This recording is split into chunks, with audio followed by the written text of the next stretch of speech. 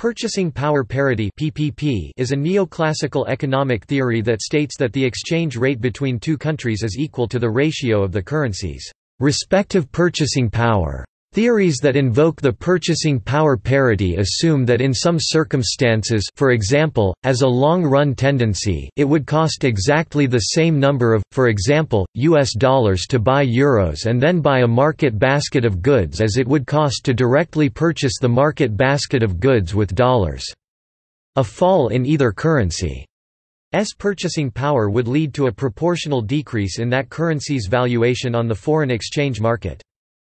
The concept of purchasing power parity allows one to estimate what the exchange rate between two currencies would have to be in order for the exchange to be at par with the purchasing power of the two countries' currencies. Using that PPP rate for hypothetical currency conversions, a given amount of one currency thus has the same purchasing power whether used directly to purchase a market basket of goods or used to convert at the PPP rate to the other currency and then purchase the market basket using that currency. Observed deviations of the exchange rate from purchasing power parity are measured by deviations of the real exchange rate from its PPP value of 1. PPP exchange rates help costing but exclude profits and above all do not consider the different quality of goods among countries. The same product, for instance, can have a different level of quality and even safety in different countries.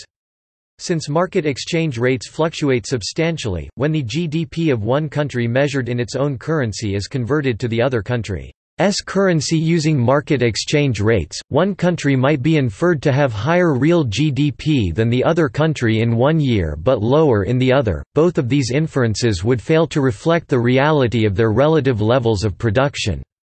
But if one country's GDP is converted into the other country's currency using PPP exchange rates instead of observed market exchange rates, the false inference will not occur. Essentially, GDP PPP controls for the different costs of living and price levels, usually relative to the United States dollar, thus enabling a more accurate depiction of a given nation's level of production. Concept.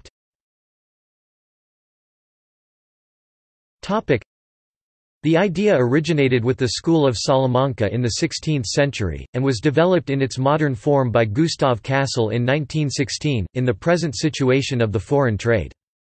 The concept is based on the law of one price, where in the absence of transaction costs and official trade barriers, identical goods will have the same price in different markets when the prices are expressed in the same currency. Another interpretation is that the difference in the rate of change in prices at home and abroad, the difference in the inflation rates, is equal to the percentage depreciation or appreciation of the exchange rate.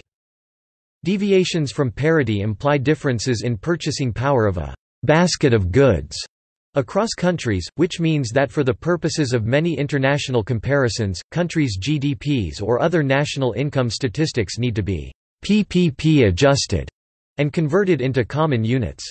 The best-known purchasing power adjustment is the Giri-Kamas dollar, the international dollar.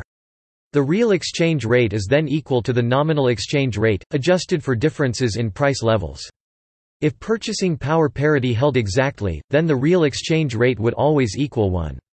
However, in practice the real exchange rates exhibit both short-run and long-run deviations from this value, for example due to reasons illuminated in the Balassa-Samuelson theorem. There can be marked differences between purchasing power adjusted incomes and those converted via market exchange rates.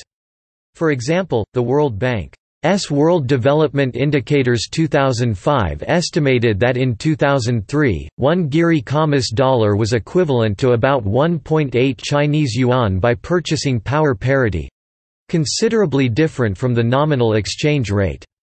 This discrepancy has large implications, for instance, when converted via the nominal exchange rates GDP per capita in India is about $1,965 while on a PPP basis it is about $7,197. At the other extreme, for instance Denmark's nominal GDP per capita is around $53,242, but its PPP figure is $46,602, in line with other developed nations. Uses.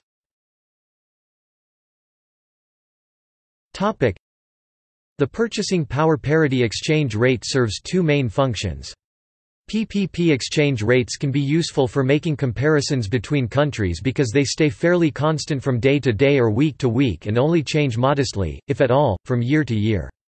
Second, over a period of years, exchange rates do tend to move in the general direction of the PPP exchange rate, and there is some value to knowing in which direction the exchange rate is more likely to shift over the long run.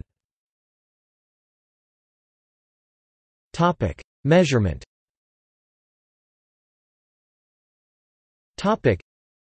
The PPP exchange rate calculation is controversial because of the difficulties of finding comparable baskets of goods to compare purchasing power across countries. Estimation of purchasing power parity is complicated by the fact that countries do not simply differ in a uniform price level, rather, the difference in food prices may be greater than the difference in housing prices, while also less than the difference in entertainment prices. People in different countries typically consume different baskets of goods. It is necessary to compare the cost of baskets of goods and services using a price index. This is a difficult task because purchasing patterns and even the goods available to purchase differ across countries. Thus, it is necessary to make adjustments for differences in the quality of goods and services. Furthermore, the basket of goods representative of one economy will vary from that of another. Americans eat more bread, Chinese more rice. Hence a PPP calculated using the U.S. consumption as a base will differ from that calculated using China as a base. Additional statistical difficulties arise with multilateral comparisons when, as is usually the case, more than two countries are to be compared. Various ways of averaging bilateral PPPs can provide a more stable multilateral comparison, but at the cost of distorting bilateral ones. These are all general issues of indexing. As with other price indices, there is no way to reduce complexity to a single number that is equally satisfying for all purposes. Nevertheless, PPPs are typically robust in the face of the many problems that arise in using market exchange rates to make comparisons. For example, in 2005 the price of a gallon of gasoline in Saudi Arabia was 91 United States cents, and in Norway the price was 6 United States dollars and 27 cents. The significant differences in price wouldn't contribute to accuracy in a PPP analysis, despite all of the variables that contribute to the significant differences in price. More comparisons have to be made and used as variables in the overall formulation of the PPP. When PPP comparisons are to be made over some interval of time, proper account needs to be made of inflationary effects. Law of one price. Although it may seem as if PPPs and the law of one price are the same, there is a difference. The law of one price applies to individual commodities whereas PPP applies to the general price level. If the law of one price is true for all commodities, then PPP is also therefore true. However, when discussing the validity of PPP, some argue that the law of one price does not need to be true exactly for PPP to be valid. If the law of one price is not true for a certain commodity, the price levels will not differ enough from the level predicted by PPP. The purchasing power parity theory states that the exchange rate between one currency and another currency is in equilibrium when their domestic purchasing powers at that rate of exchange are equivalent. Topic: Big Mac Index. Topic: Another example of one measure of the law of one price, which underlies purchasing power parity, is the Big Mac Index, popularized by The Economist, which compares the prices of a Big Mac burger in McDonald's restaurants in different countries. The Big Mac Index is presumably useful because although it is based on a single consumer product that may not be typical, it is a relatively standardized product that includes input costs from a wide range of sectors in the local economy, such as agricultural commodities beef, bread, lettuce, cheese, labor blue and white collar, advertising, rent and real estate costs, transportation, etc. In theory, the law of one price would hold that if, to take an example, the Canadian dollar were to be significantly overvalued relative to the US dollar according to the Big Mac Index, that gap should be unsustainable because Canadians would import their Big Macs from or travel to the US to consume them, thus putting upward demand pressure on the US dollar by virtue of Canadians buying the US dollars needed to purchase the US-made Big Macs and simultaneously placing downward supply pressure on the Canadian dollar by virtue of Canadians selling their currency in order to buy those same US dollars. The alternative to this exchange rate adjustment would be an adjustment in prices, with Canadian McDonald's stores compelled to lower prices to remain competitive. Either way, the valuation difference should be reduced assuming perfect competition and a perfectly tradable good. In practice, of course, the Big Mac is not a perfectly tradable good and there may also be capital flows that sustain relative demand for the Canadian dollar. The difference in price may have its origins in a variety of factors besides direct input costs such as government regulations and product differentiation. In some emerging economies, Western fast food represents an expensive niche product priced well above the price of traditional staples, i.e., the Big Mac is not a mainstream cheap meal as it is in the West, but a luxury import. This relates back to the idea of product differentiation. The fact that few substitutes for the Big Mac are available confers market power on McDonald's. For example, in India, the costs of local fast food like vada pav are comparative to what the Big Mac signifies in the US. Additionally, with countries such as Argentina that have abundant beef resources, consumer prices in general may not be as cheap as implied by the price of a Big Mac. The following table, based on data from The Economist's January 2013 calculations, shows the under minus and over plus valuation of the local currency against the US dollar in percent, according to the Big Mac Index. To take an example calculation, the local price of a Big Mac in Hong Kong when converted to US dollars at the market exchange rate was $2.19, or 50% of the local price for a Big Mac in the US of $4.37. Hence the Hong Kong dollar was deemed to be 50% undervalued relative to the US dollar on a PPP basis. iPad Index.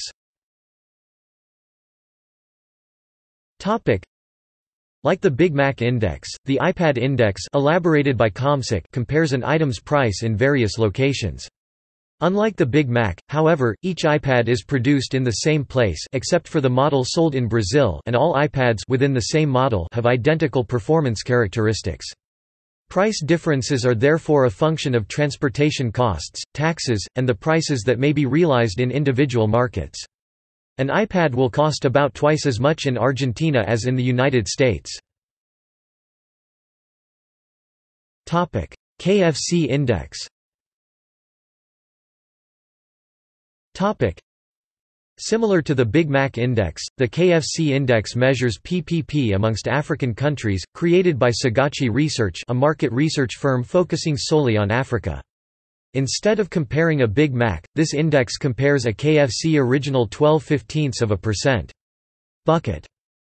For example, the average price of KFC's original 12% bucket in the United States in January 2016 was $20.50, while in Namibia it was only $13.40 at market exchange rates. Therefore, the index states the Namibian dollar was undervalued by 33% at that time. Gasoline. Global Petrol Prices has published two world rankings comparing gasoline prices with average income and minimum wages. OECD comparative price levels.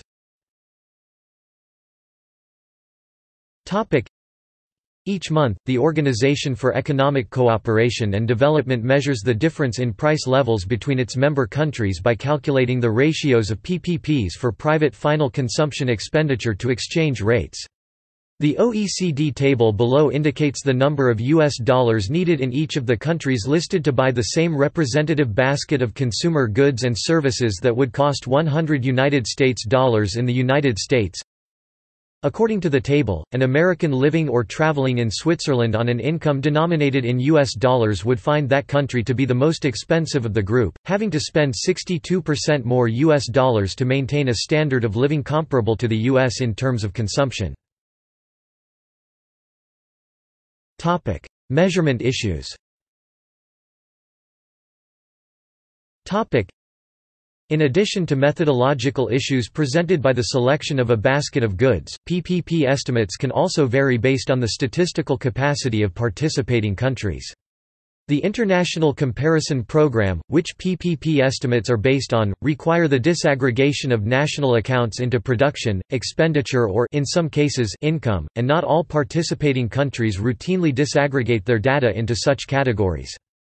Some aspects of PPP comparison are theoretically impossible or unclear. For example, there is no basis for comparison between the Ethiopian laborer who lives on teff with the Thai laborer who lives on rice, because teff is not commercially available in Thailand and rice is not in Ethiopia, so the price of rice in Ethiopia or teff in Thailand cannot be determined. As a general rule, the more similar the price structure between countries, the more valid the PPP comparison. PPP levels will also vary based on the formula used to calculate price matrices. Different possible formulas include GEKS-Fisher, Geary-Kamas, IDB, and the superlative method. Each has advantages and disadvantages. Linking regions presents another methodological difficulty. In the 2005 ICP round, regions were compared by using a list of some 1,000 identical items for which a price could be found for 18 countries, selected so that at least 2 countries would be in each region. While this was superior to earlier bridging methods, which do not fully take into account differing quality between goods, it may serve to overstate the PPP basis of poorer countries, because the price indexing on which PPP is based will assign to poorer countries the greater weight of goods consumed in greater shares in richer countries. Need for adjustments to GDP.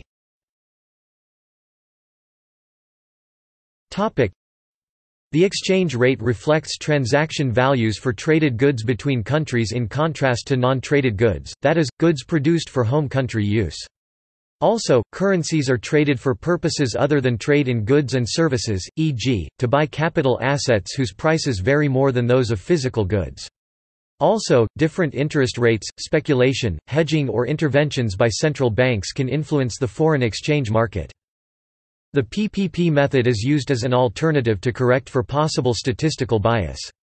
The Penn World Table is a widely cited source of PPP adjustments, and the associated Penn effect reflects such a systematic bias in using exchange rates to outputs among countries. For example, if the value of the Mexican peso falls by half compared to the US dollar, the Mexican gross domestic product measured in dollars will also halve. However, this exchange rate results from international trade and financial markets.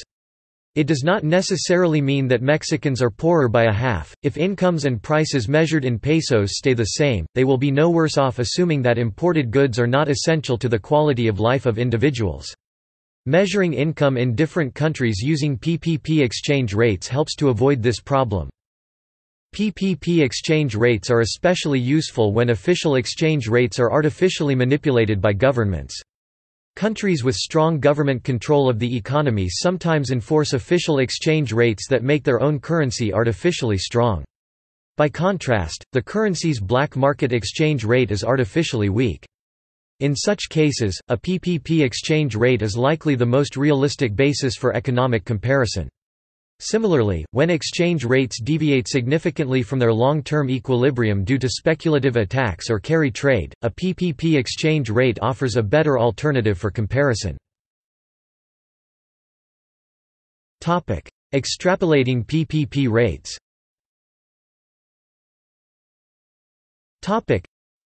Since global PPP estimates, such as those provided by the ICP, are not calculated annually, but for a single year, PPP exchange rates for years other than the benchmark year need to be extrapolated.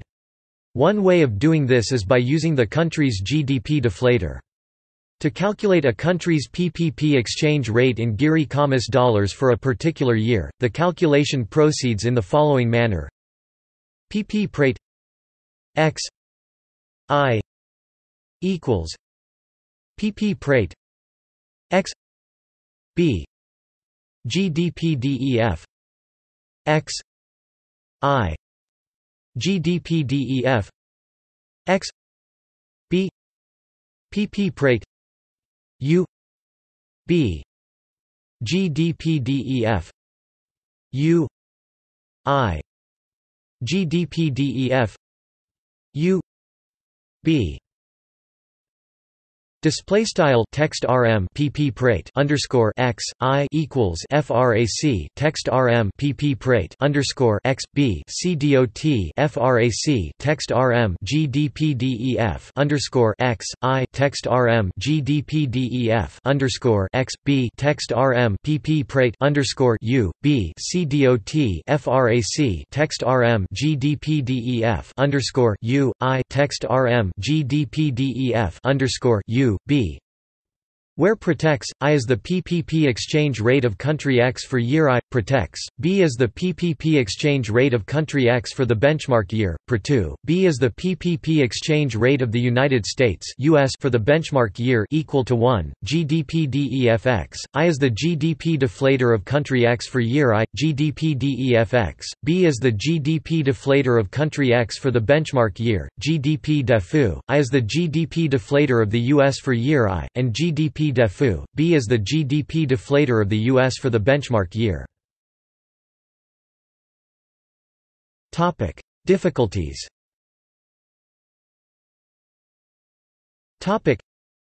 There are a number of reasons that different measures do not perfectly reflect standards of living. Range and quality of goods.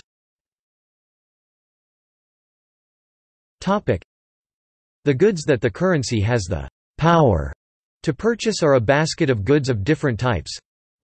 Local, non-tradable goods and services like electric power that are produced and sold domestically. Tradable goods such as non-perishable commodities that can be sold on the international market like diamonds. The more that a product falls into category 1, the further its price will be from the currency exchange rate, moving towards the PPP exchange rate. Conversely, Category 2 products tend to trade close to the currency exchange rate, see also Penn effect. More processed and expensive products are likely to be tradable, falling into the second category, and drifting from the PPP exchange rate to the currency exchange rate. Even if the PPP value of the Ethiopian currency is 3 times stronger than the currency exchange rate, it won't buy 3 times as much of internationally traded goods like steel, cars and microchips, but non-traded goods like housing, services, haircuts, and domestically produced crops. The relative price differential between tradables and non-tradables from high-income to low-income countries is a consequence of the Balassa-Samuelson effect and gives a big cost advantage to labor-intensive production of tradable goods in low-income countries like Ethiopia, as against high-income countries like Switzerland. The corporate cost advantage is nothing more sophisticated than access to cheaper workers, but because the pay of those workers goes farther in low-income countries than high, the relative pay differentials inter-country can be sustained for longer than would be the case otherwise. This is another way of saying that the wage rate is based on average local productivity and that this is below the per capita productivity that factories selling tradable goods to international markets can achieve. An equivalent cost benefit comes from non-traded goods that can be sourced locally nearer the PPP exchange rate than the nominal exchange rate in which receipts are paid. These act as a cheaper factor of production than is available to factories in richer countries. It's difficult by the GDP PPP to consider the different quality of goods among the different countries. The Bhagwati-Kravis-Lipsey view provides a somewhat different explanation from the Balassa-Samuelson theory. This view states that price levels for non-tradables are lower in poorer countries because of differences in endowment of labor and capital, not because of lower levels of productivity.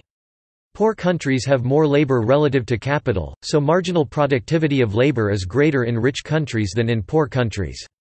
Non-tradables tend to be labor-intensive, therefore, because labor is less expensive in poor countries and is used mostly for non-tradables, non-tradables are cheaper in poor countries. Wages are high in rich countries, so non-tradables are relatively more expensive. PPP calculations tend to overemphasize the primary sectoral contribution, and underemphasize the industrial and service sectoral contributions to the economy of a nation. Trade barriers and non-tradables.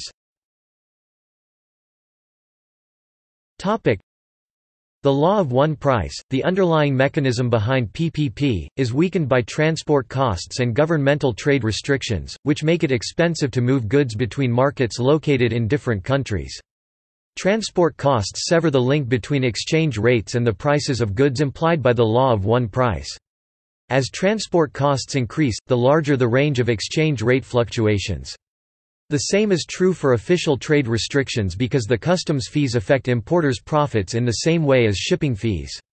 According to Krugman and Obstfeld, either type of trade impediment weakens the basis of PPP by allowing the purchasing power of a given currency to differ more widely from country to country. They cite the example that $1 in London should purchase the same goods as $1 in Chicago, which is certainly not the case. Non-tradables are primarily services and the output of the construction industry. Non-tradables also lead to deviations in PPP because the prices of non-tradables are not linked internationally. The prices are determined by domestic supply and demand, and shifts in those curves lead to changes in the market basket of some goods relative to the foreign price of the same basket. If the prices of non-tradables rise, the purchasing power of any given currency will fall in that country. Departures from free competition. Linkages between national price levels are also weakened when trade barriers and imperfectly competitive market structures occur together. Pricing to market occurs when a firm sells the same product for different prices in different markets. This is a reflection of inter-country differences in conditions on both the demand side, e.g., virtually no demand for pork in Islamic states, and the supply side, e.g., whether the existing market for a prospective entrance product features few suppliers or instead is already near saturated. According to Krugman and Obstfeld, this occurrence of product differentiation and segmented markets results in violations of the law of one price and absolute PPP. Over time, shifts in market structure and demand will occur, which may invalidate relative PPP. Differences in price level measurement. Measurement of price levels differ from country to country. Inflation data from different countries are based on different commodity baskets, therefore, exchange rate changes do not offset official measures of inflation differences. Because it makes predictions about price changes rather than price levels, relative PPP is still a useful concept. However, change in the relative prices of basket components can cause relative PPP to fail tests that are based on official price indexes. Global poverty line.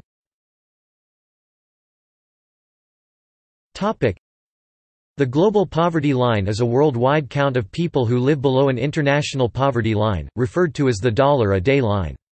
This line represents an average of the national poverty lines of the world's poorest countries, expressed in international dollars. These national poverty lines are converted to international currency and the global line is converted back to local currency using the PPP exchange rates from the ICP.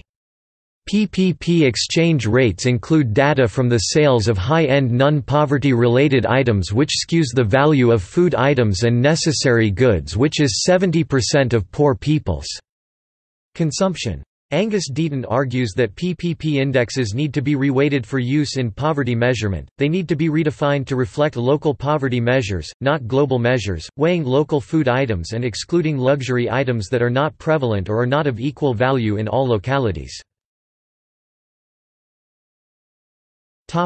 See also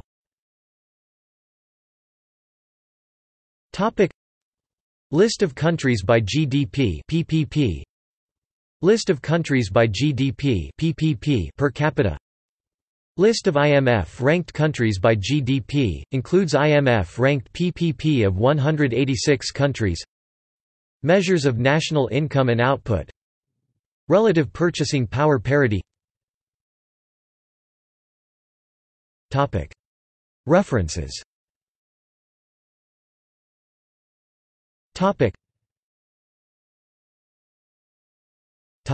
External links.